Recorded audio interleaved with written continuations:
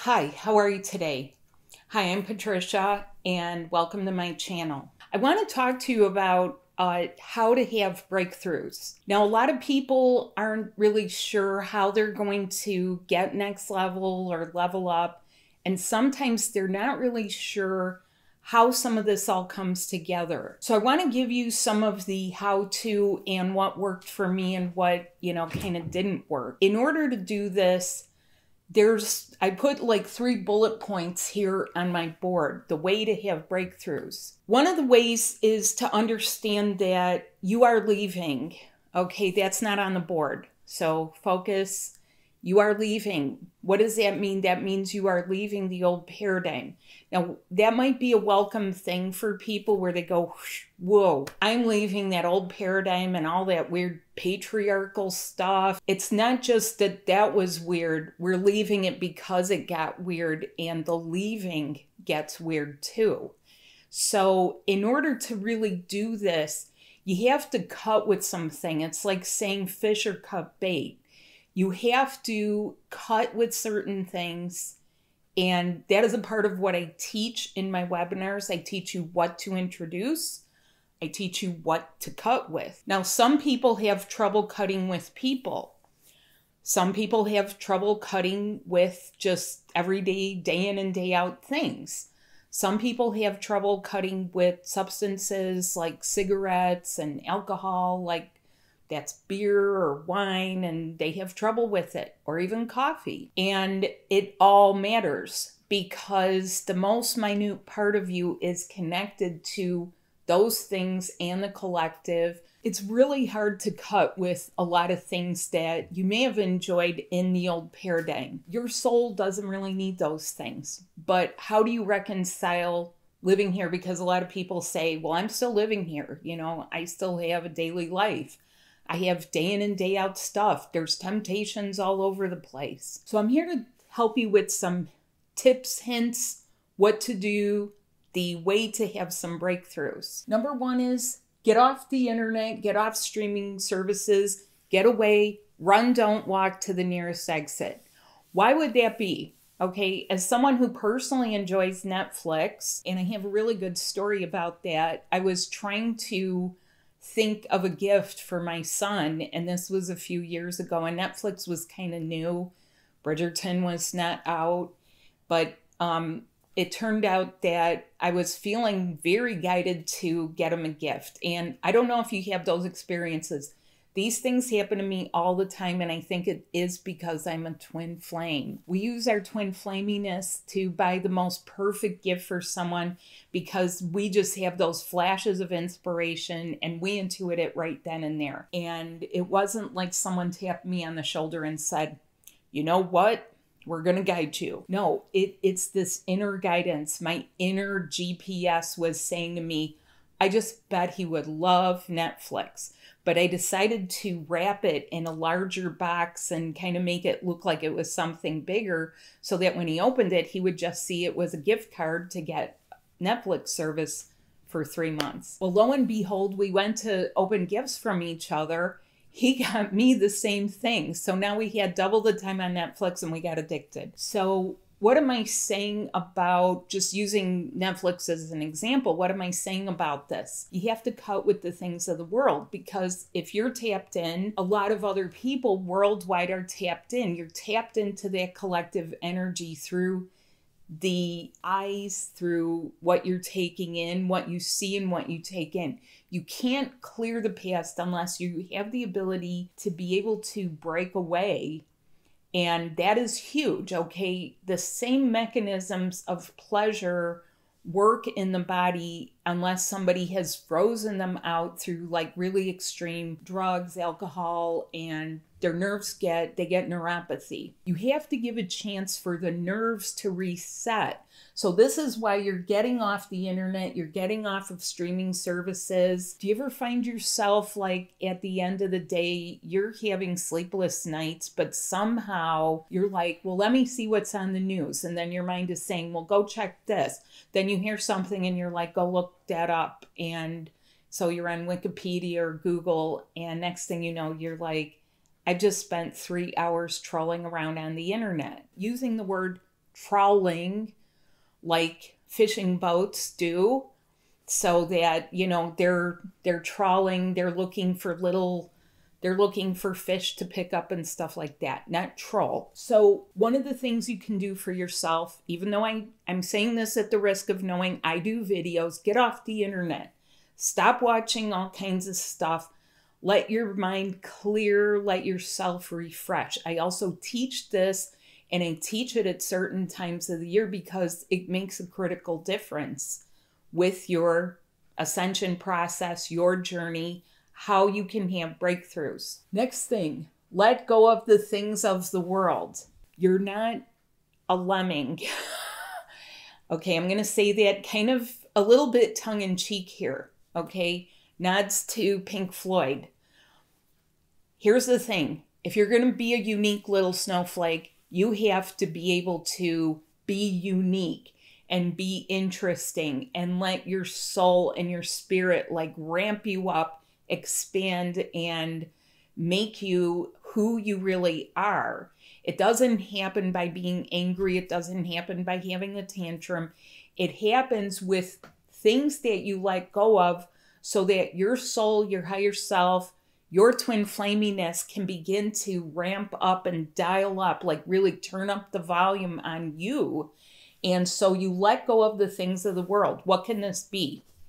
Well, have you ever noticed what happens around certain times of the year, like a holiday? Okay, everyone's hustling and bustling and they're stressed, trying to get everything ready. What if you were detached from that stress? Okay, and every culture has holidays. Every culture has, you know, some different celebrations throughout the year. There's also sports celebrations. Do you ever notice in the United States, all of the hustle and bustle and stress about the Super Bowl, okay, happens after New Year's, but for a lot of people, that's been like, you know, Thanksgiving, Christmas, get together with family, New Year's, and you know what? Nobody gets a break. How do you let go of the things of the world? The things of the world are also things that have comforted, and yet they begin to reverse on you. They are not comfortable anymore. They're not feeding your spirit. They're having almost the opposite effect. You're stressed, you're worn out, you're drained. You got to pay attention to those things. So you let go of the things of the world. And yes, this will include things that people pick up for self-comfort, such as cigarettes, alcohol. And alcohol includes wine and beer. People like to rationalize that in their heads and say, you know, well, it's just beer or it's just wine.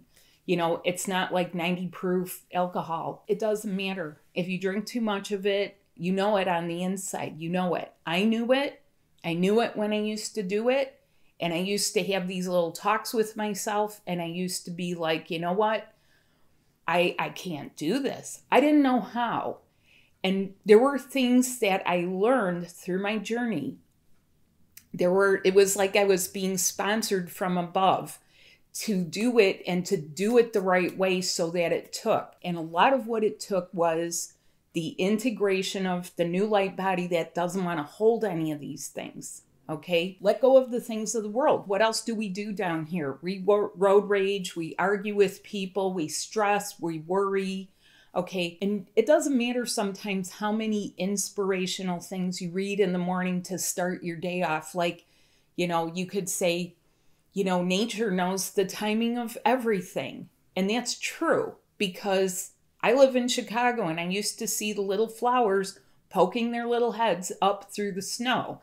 They were going to rise up regardless of whether it snowed one more time. But to our own perceptions, we're saying, I'm still in this winter stage of the year. It doesn't feel okay. I want to be in the spring stage. Well, spring is coming. And so sometimes there's, you know, just some dissonance between where you want to be and where you are actually at. When you're able to let go of things, that's one thing. When your body doesn't hold it, that's huge, because that's how you literally are rising up, and you are the one that is walking head and shoulders above everyone else. If you ever heard that expression, you're in the earth and not of the earth, okay? You're walking here and someone else is walking here, okay? Doesn't really make you superior, it makes you lighter. It means those things bounce off of you. It means that those things are not dragging you down, draining you, okay? She can look a certain way, but she may be feeling very drained, very out of energy, very fatigued. She has a routine that she does every single day, which keeps her up. And this is something that I teach. Oh yeah, I'm so glad that I learned that because it makes every day so different.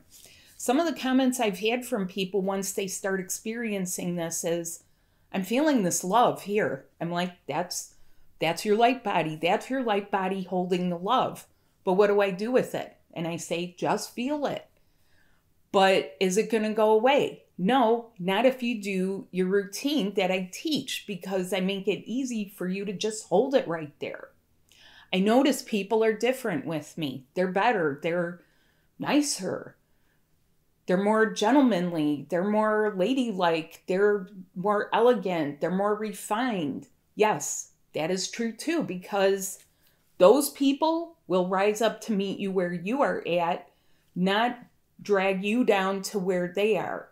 This is the natural result. This is the result. It's not supernatural. It is natural for us because many times as we let go of the things of the world, we're also letting go of those surface tensions, those worries, those cares, because we are being fed through from our soul and our higher selves right through to here. So things do get easier. It's easier to feel like you don't want to get drunk or get high or get hammered or smoke until you are coughing out your lungs. And I will say this, those things are no longer supported. Fighting is no longer supported. Raging is no longer supported. Corruption is no longer supported.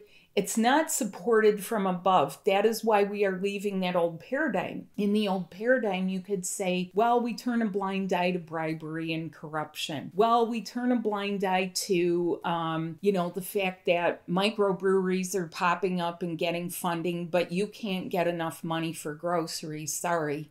We're turning a blind eye to the fact that somehow somebody's getting financing for commercial space and building a commercial building. And yet there's not enough money to build some decent housing for people who need the housing subsidies. What's up with that? Boy, if I were the queen, it sure would be different, let me tell you. There's not enough money for this. Ever see how many vineyards pop up? Ever wonder how those vineyards, how are they doing? How are they really, how are their finances? Because it takes a lot of selling booze to keep those things running. Some of them do it, some of them don't. Some of them produce something, make a fancy label, get their brand, and at the end of the day, it's still red wine, and it's still being marked down at the discount counter over at Binny's Beverage Depot. So what should we do about this? I say we leave, let go of the things of the world. What should you do? Focus on your light body, the brand new one. Now, this might be easy things for people that, they self-describe as, I'm a healer, I'm a, I do things, I read tarot cards. That's lovely. Tarot cards are not your light body, okay? Do they work on their light body? So I have a special program coming up. It is your light body in transition because your light body is moving out of that old paradigm into a new level. If you struggle with some of these things, this is the place to be. If it is wearing you out, draining you, if you have chronic things, if you have an addiction, and maybe you're not sure, and maybe you don't even have to admit it to me. I don't care about admitting it. What I care about is your integration of your light body that doesn't want to hold those things. Those things run in your ancestry, and by now you know it. You can look at your relatives, you could look back, and you can say, that's how it is. So And it affects certain people in the wrong way. Some Asian people, they lack the enzyme to break down some of this stuff. It really negatively affects them. So, it's a no-no for them. They cannot indulge in it. If you're hooked on things like, adult stuff, adult themed stuff, same thing, same kind of mechanism. So do you want to quit? Do you want to know the way to do this? Then join my class. The link is below. My live webinar. You can ask questions and answers. We're going to lead you through. And I have another program called Empaths and Healers. It's on my website, and check it out. It is for people that feel highly empathic. I'm going to leave you with one more thought. And think about this. Are the things you're doing affecting your real twin where they are? Okay? Because if you're not aware, that can account for some mystery symptoms that they have. If someone is smoking on one end, the other one is hacking their lungs out. And I read for people where that's the case. I actually read for the people who are struggling with the symptoms sometimes, and I can sense what's happening on the other side. That is my gift. I can feel the real twin and how you two need to balance, and I can feel what things you need to get rid of. And it starts with one thing. Focus on your light body, the brand new one. So thanks so much for watching. I hope this helped you. We have to bring it beyond, yes, the cards and honestly, it's time to graduate because 2024 is around the corner and it is time. It's time, okay? We're going to be in an acceleration in the next season. So thanks so much for watching. Have a great day. Bye.